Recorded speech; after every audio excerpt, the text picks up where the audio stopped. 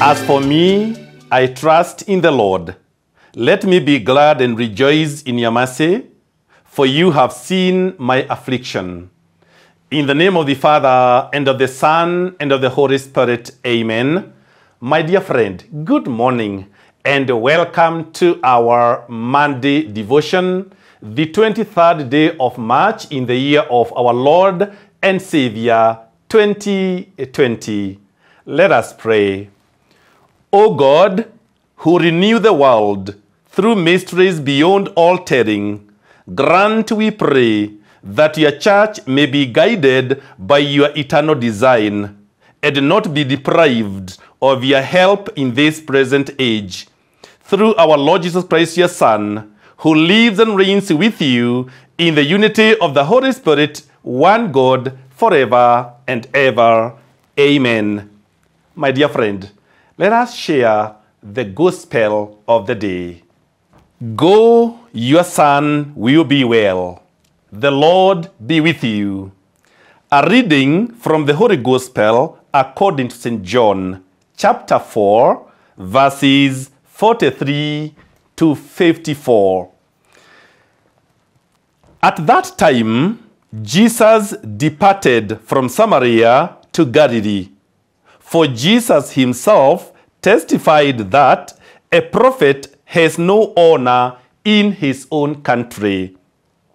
So when he came to Galilee, the Galileans welcomed him, having seen all that he had done in Jerusalem at the feast, for they too had gone to the feast.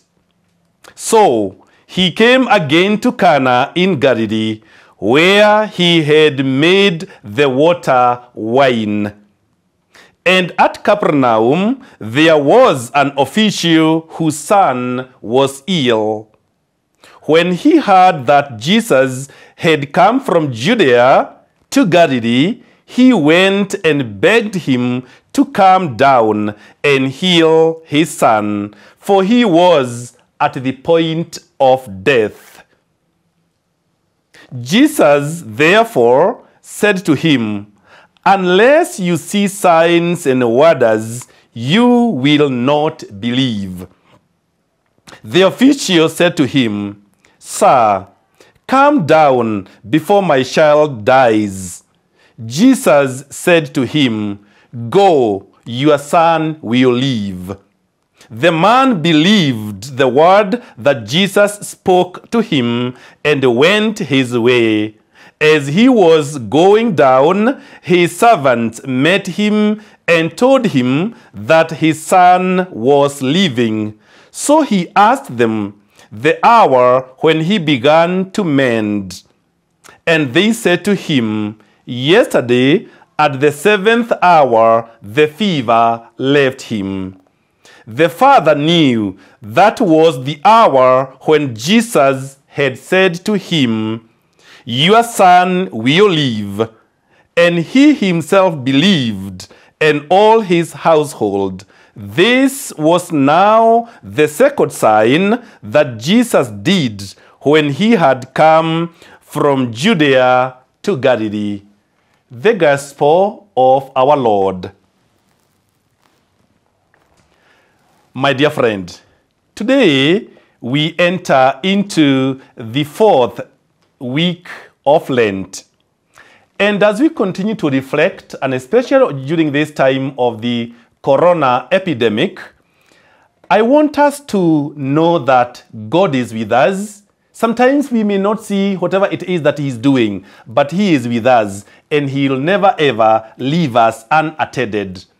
A story is told of a boy who was in the house, and at some point the house caught fire. So the smoke was billowing from the house, and he was trying now to get out of the house. And he shouted for his dad to come for his rescue. And he called the dad to come and rescue him, saying, Dad, come, I am getting burnt here. And then he heard the voice. The dad said, My son, jump. I'll hold you. The son said, "No, Daddy, I am afraid. I don't know what I will do." The dad told him, "No, my son, jump. I can see you. Do not be afraid." And eventually, the son jumped and he landed in the hands of his dad. And he got himself saved. My dear friend, on this Monday, and as we continue to uplift each other, and especially this time that we are facing almost 100% lockdown in various countries of the world, I want us today to reflect on two things. Number one, let us have faith in Christ's words. Today's gospel passage says in verse number 50, the man believed what Jesus said to him and left. My question is, you, my dear friend, do you believe in the words of God? Do you take him at his words? Today he is telling us, do not be afraid. In fact, I want us to listen to the words of the dad telling his son, my son, jump. You are safe. I can see you. My dear friend, many a times we may not see where God is or even what he is doing. But he is telling us, my son, my daughter, jump. I can see you. I will hold you. Word number two. His word makes us better persons. You know, during epidemics, sometimes we may want to do things that we feel they are okay in our lives. Sometimes we want to try maybe even black magic because maybe we think that nothing is working. When we follow the word of God, it makes us better persons. Today, more than ever before. Whatever it is that we are asking from the Lord, he will grant unto us if we follow him, take him at his word, in prayer and in penance.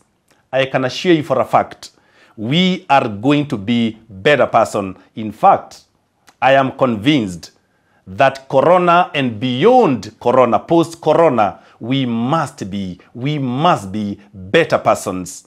A better nation, a better church, a better families, and better human persons, individually and collectively, knowing that it is not true that we will sink with this tragedy. If we keep on listening to what he's telling us, my son, you will be well. My daughter, you will be well. And I want us to listen to this. And he's telling us as a country, Kenya, you will be well. And I believe that as a country, it shall be well. Let us listen to him. Let us jump. He will hold us. Let us not panic. There are so many people trying to instill a fear in us. Let us not panic. He is telling us, I will hold you. You are safe. Kenya, you are safe. The church in Kenya, you are safe. Family members, you are safe. It shall be well. Thank you. Let us pray. Let us pray. May your holy gifts, we pray, O Lord, give us life by making us new, and by sanctifying us, lead us to things eternal through Christ our Lord. Renew your people within and without, O Lord.